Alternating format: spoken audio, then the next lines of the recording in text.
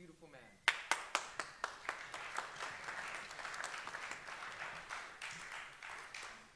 How y'all doing? My name is Marcus Harcus. I'm from North Minneapolis. I like holding the mic. So the title of my talk is Holy Herb and Sacred Mushrooms for Education and Liberation. I was asked to be a speaker, so shout out to the person I replaced. I hope that they're well. I don't really have a script, but I have a little outline that I typed on my phone. I'll try to step away from the phone, but I'm just going to tell you a little about who I am, my organizing background, how I nearly became a pharmacist. I'll tell you about my experience as a cannabis consumer, as a cannabis legalization advocate, as my experience consuming sacred mushrooms, and then my plan to become a decriminalization advocate for the sacred mushrooms. First of all, if you're alive, say yeah. Yes. Some of y'all ain't alive. If you're alive, say yeah. Yes. Okay, give thanks. So I'm from North Minneapolis. I'm right here. This is my side of town. This is my hometown. I also lived in Louisiana, but this is where I'm from. I'm a writer. I'm a community organizer. I'm a nonprofit advocate. I'm a social entrepreneur. I'm a traveler. I mean, first and foremost, I'm a father. So shout out to my children, Akili and Madiba. And so I'm like an organizer by nature. You know, I'm the oldest of 5 boys, and in high school I started trying to like organize protests and all of that. I was politicized by being criminalized by the police, you know, for being black and witnessing the school-to-prison pipeline here in the Minneapolis public schools. And, you know, fast forward, I became a professional organizer in 2003. I worked on a wide variety of issues: youth development, community visioning, housing policy, education policy, equitable hiring and contracting with MnDOT. I mean, a whole bunch of stuff in the nonprofit sector. I've been trying to escape the nonprofit sector since 2014, but it's kind of got a grip on me. But when my daughter was, you know, coming into the world, I was trying to think about a career path that would pay more than the nonprofit sector does. You know, nonprofit work is typically non-profitable. So I thought about a career in pharmacy. And I started off working in a family practice medical clinic in St. Paul. And then I ended up working a job in a hospital pharmacy out at Fairview Hospital. I'm not shouting them out. But, you know, as I worked in that clinic, I saw that the only thing the patients were coming for was drugs, for pharmaceuticals. And the main thing that most of those doctors do is prescribe pharmaceuticals. I mean, even in my own experience dealing with doctors, and, you know, I respect doctors and nurses, but, you know, they always want to put you on those pharmaceuticals, you know. I went for some condition, and the guys was like, you know, I don't want drugs, not those kind of drugs. I do like some drugs, though. And I don't want to have surgeries. But those are usually like the first things that most of them recommend, in my experience. But I had a doctor, I said, well, do you think if I lose weight, this problem will go away? He was like, yeah. I was like, well, why didn't you recommend that? Anyway, and I still need to lose like 30 pounds. So I'll tell you about my experience as a cannabis consumer. So growing up here on the north side, where it's very over-policed, I began, you know, experiencing the racial profiling by the time I was 12. And right down the street, right here on Broadway and Penn, when I was 16, you know, I was driving my dad's minivan, and I had my friends with me, and we were pulled over. We pulled over 4 times in one night, all in different parts of North Minneapolis, and it's really not that big. So I started counting, and by the time I was in my early 20s, I'd been pulled over like over 40 times. I mean, it slows down once you know, get older, because they like to prey on the kids and the young adults most especially. But that traumatized me, and I was I was brutalized one time on Plymouth Avenue, just like a couple blocks from where the police killed Jamar Clark. Anyone heard of Jamar Clark? We share the same birthday. I remember his sister was actually, I didn't know him, but his sister actually was braiding my daughter's hair. But she was traumatized when her brother was killed. But when I was brutalized right there on Plymouth Avenue, all I was doing was walking through the snow along the curb during a blizzard, trying to catch a bus right there on Fremont in Plymouth. But I didn't get there because they screamed at me on the bullhorn and jumped out and tried to snatch me up and slam me on the ice. I refused, because I hadn't done anything wrong and they didn't have an explanation for that. But, a couple more of them came and they hit me with nightsticks and punched me and all that and abducted me, put me in the car and took me away.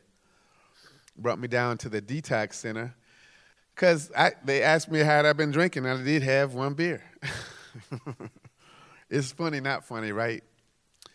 And, anyway, long story short, that shit traumatized me. I was traumatized by all those encounters. I was traumatized by seeing a lot of my friends, abused by the police. So that the speaker, the clinician who was talking about that racial trauma, that shit is real. So I was about 20 years old at that point, and so I started smoking cannabis heavily. Like, we all see it in high school. A lot of my friends smoke, but I didn't want to smoke. I was, it doesn't look like it now, but I used to be an athlete. And cannabis really helped me. It helped heal my PTSD to the point where I dropped that D part, I'm not going to cling on to a disorder. If you can let it go, if you can overcome it, you should really try. And cannabis really helped me, Fast forward, working in the nonprofit sector, by 2014, I was pretty burnt out with that work. Even though it's like there's a lot of good work you do, there's something called a nonprofit industrial complex. And I don't want to go too deep into that, but it's all about the money, They say the bottom line is the bottom line. That's for every sector, government, nonprofit, and for-profit.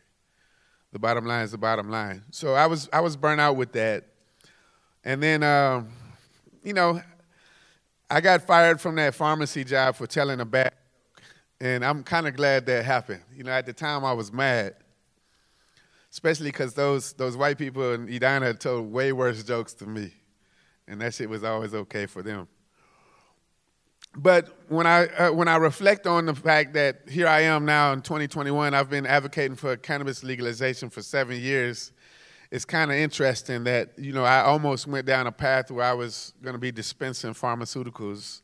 And it's relatively easy work and it's a good living, But in my observations, a lot of those drugs destroy organs and personality.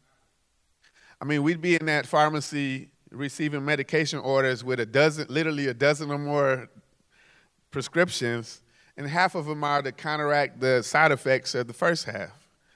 So, I'm glad I didn't go down that path. And I'm not against all pharmaceuticals. My mom has thyroid disorder, so that helps her. And my son, for a short time, had a seizure disorder. And I don't know, I was still sketchy about that, but it may have helped him. So I'm just kind of freestyling with my outline, so I hope I'm making sense. But after pharmacy, I wanted to figure something else out. Colorado and Washington State legalized cannabis, and then I was introduced to this organization called Minnesota NORML, still a nonprofit, but I got a job there, and I got to learn a lot about the drug war. I witnessed a lot of the drug war right here in this community, but I learned the history of prohibition. I learned how corrupt the whole drug war is, and I won't get into all those details, although I could talk about it for hours, because I've studied that much. And, I've witnessed legalization unfold, legalization of cannabis around the country. I've got friends coast to coast in a lot of those free states. And, I love cannabis, and I think we should be free to consume it, and I do want to see stores. But I've seen how most states have ruined legalization. I have a friend in Seattle. He opened up the first licensed and taxed medical dispensary, and the state of Washington just really ruined legalization. I mean, California ruined legalization. Illinois, you could name it. Most of these states, they have fucked up models of legalization. And I'm a lobbyist. I'm a nonprofit lobbyist. So, like, the Minnesota model will be better than all these other states because I'm not trying to, like, take sole credit. But because people like me are there at the table and, you know, advocating for equitable models of legalization, advocating for not prohibition light. Like, most of these states are satisfied saying, oh, you can have an ounce of weed and you're good. But then they still arrest people if you have more than that. You know, I'm at the Capitol and, you know, I give them a hard time because I say we can't have prohibition light. You can't keep arresting us, you know. The numbers may go down, but the disparities persist, and they're still targeting young people. So I'm not satisfied with half measures like that. Anyway,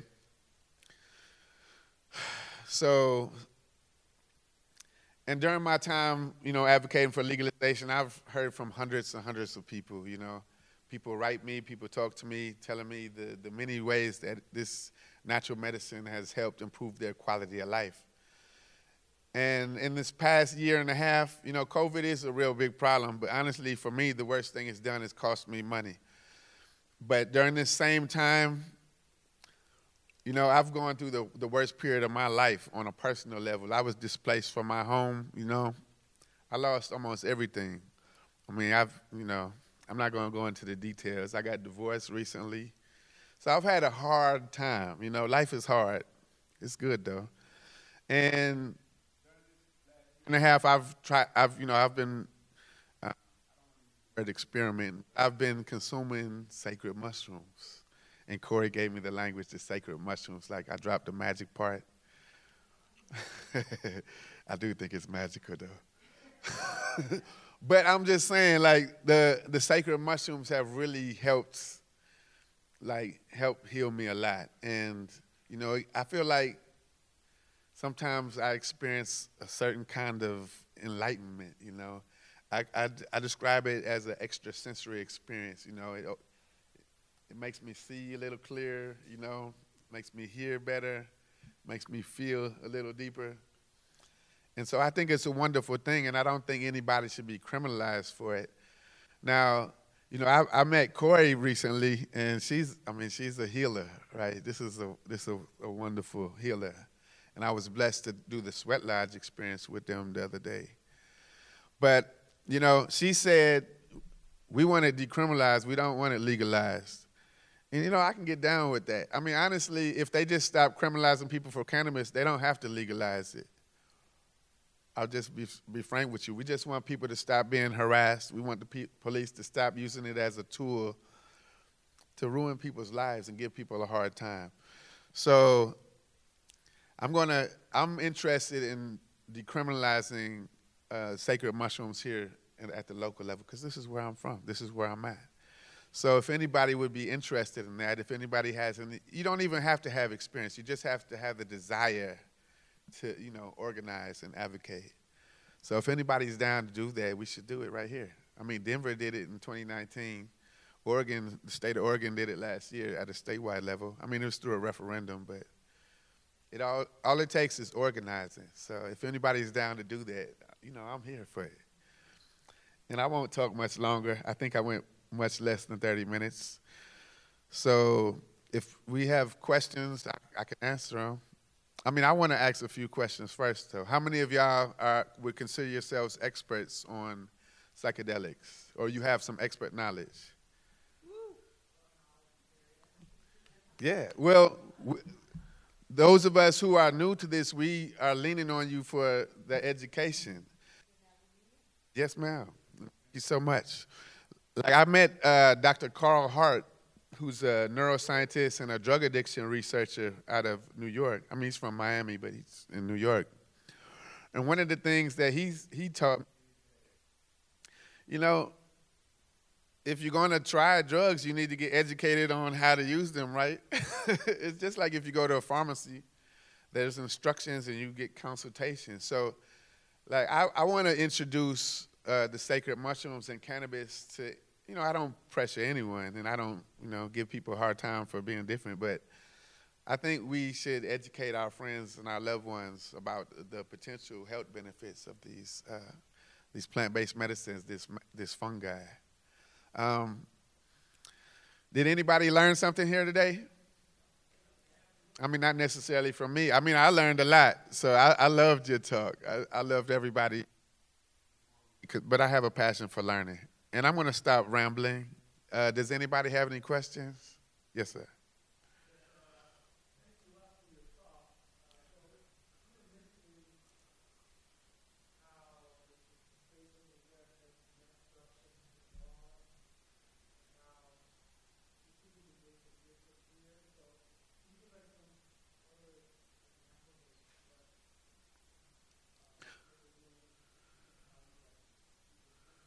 Sure, yeah, and a lot of this stuff, I mean, the way it's regulated, it's in favor of big businesses, and it cuts out, smaller and mid-sized businesses or people who, like, there's barriers to entering the legal industry, such as, like, crazy licensing fees where you have to spend tens of thousands of dollars just to get a license. Here in Minnesota, we're not even going to have a license fee. You're just going to have to pay a $250 application fee. So that's one way it'll be easier. And there's a system called vertical integration. So within the cannabis industry, you have producers like the cultivators, you have processors, people who make like infused products or edibles, and then you have retailers. So in Minnesota, no entity will be allowed to have all different kinds of licenses. You'll be limited. Like if you choose to be a retailer, you're not going to be allowed to be a cultivator also. And I mean, it might sound like why not, but the people that already have 10, 20, 50, $100 million, like if they were able to dominate the whole spectrum, that would just cut us all out. The rest, I mean, those of us who, and I am interested, I'm not going to lie to you. Honestly, after the pharmacy thing was done, I was thinking, what else do I like? And I like craft beer, and it shows. But then they started legalizing cannabis, and I was like, nah, I'd rather do that, Alcohol kills people. Cannabis heals people. So there's other ways that we're going to have a more equitable licensing thing. Like in terms of cultivation alone, and I'll pull myself out this rabbit hole because I can go to, I'm a policy geek, But like with cultivators, just as another example, there's going to be two license types for the cultivators. You'll be able to have up to 10,000 square feet cultivation facility or 30,000 and no more than that. So nobody's going to be able to set up a 1 million square foot growing facility. So that creates more opportunities for other people. And there's also going to be a micro enterprise license. So that's the only area where you could be fully vertically integrated. So production, processing, and retailing. So yeah, I'm sorry. I mean, I could go deep. It's like a 200-page bill.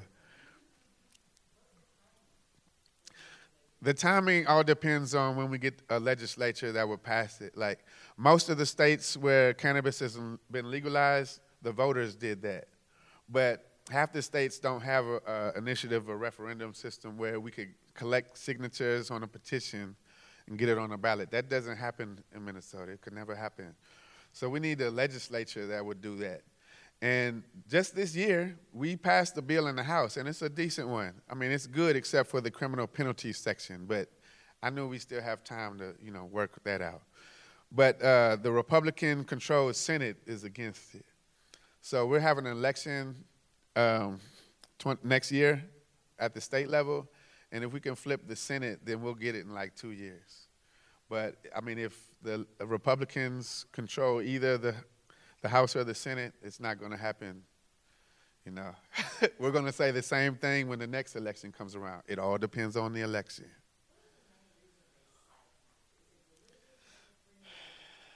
Well, they have predictable answers. They say, oh, we don't want youth access, even though the kids already have access.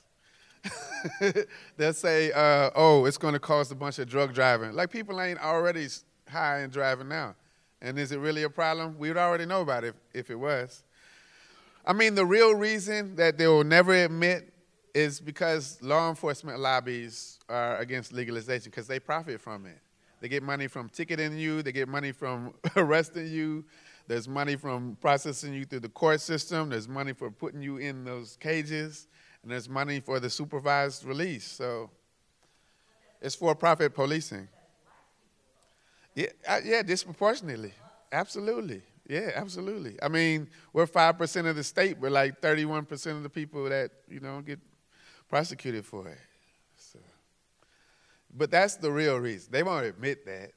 They'll say they don't want youth access or drug driving, or it's going to encourage everybody to start smoking. Do you think everybody started smoking in those states where it's legal just because it's legal? No, y'all don't have to smoke if you don't want to. Yes, ma'am. Well, there are efforts to try to make sure that the cannabis that's cultivated is organic. So that's likely going to happen, which is a good thing. So growers aren't going to be allowed to process? They can't get licensed adults? No. If you're a cultivator, I think you can also get a cultivation license. You just won't be able to get a retail license too. Yeah. No, you can get multiple license types, but you just can't get all of them. And so, if you have a retail business, you can't own a processing facility or a grow. Yeah, but you can also deliver, get a delivery license or an event license. There's going to be 10 license types, and I'm proud to say that I introduced that to these legislators. Create as many opportunities as possible. Yeah. Well, we're trying to get them. They'll be called cannabis lounges. But yeah, I mean, honestly, there's that Clean Indoor Act that makes it a little tricky. So there'll probably be fenced in outdoor areas with tents, and on the inside you'll be able to vape or eat edibles or whatever, infused drinks. But yeah, that's probably going to happen.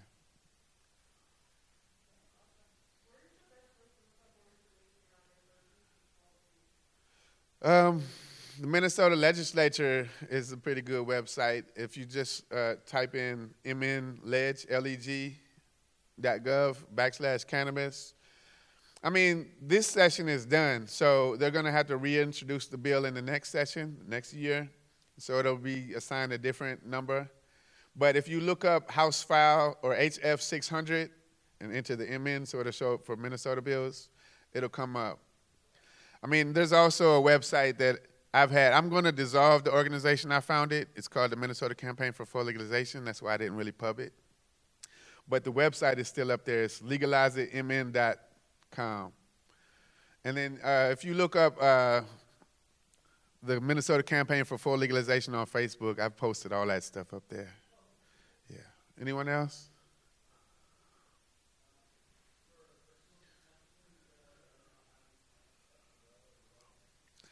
Yeah, I don't want to say we, but there's going to be personal home use cultivation allowed. And they say you can grow up to 4 plants. The good thing is nobody's going to come around counting.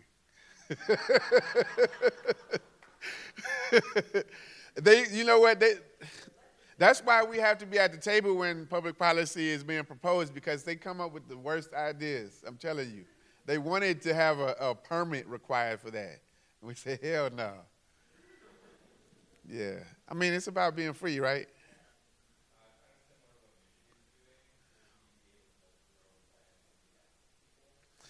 There's no caregiver system that's been proposed, but I mean, our medical program is the worst in the country. I mean, they're making incremental reforms. I don't believe in incremental reforms, though.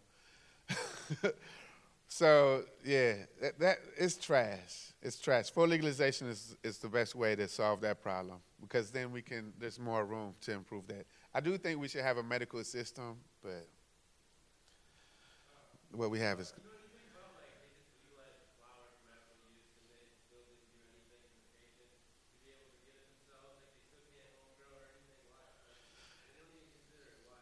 Well, those 2 companies, the only 2 companies that are allowed licenses, they don't want you to grow your own.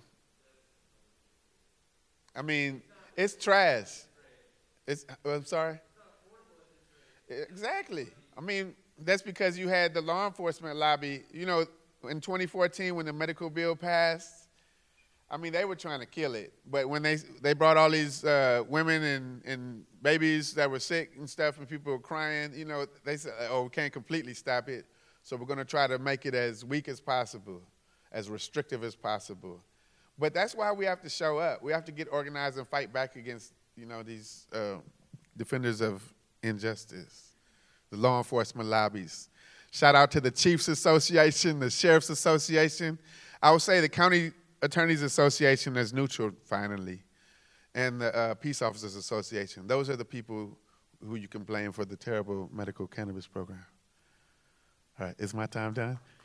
Well, I have one more question for you. Is anyone down to help try to organize to decriminalize cannabis in Minnesota? Okay. Well, I'll give you my number if you'd like. It's on my business card. 952-999-1095. 952-999-1095. And also, if you're interested in cannabis legalization, you could text the words MN legal, all one word, to 420-420. It's a real thing. You'll get a response. All right, thank y'all. Peace and blessings.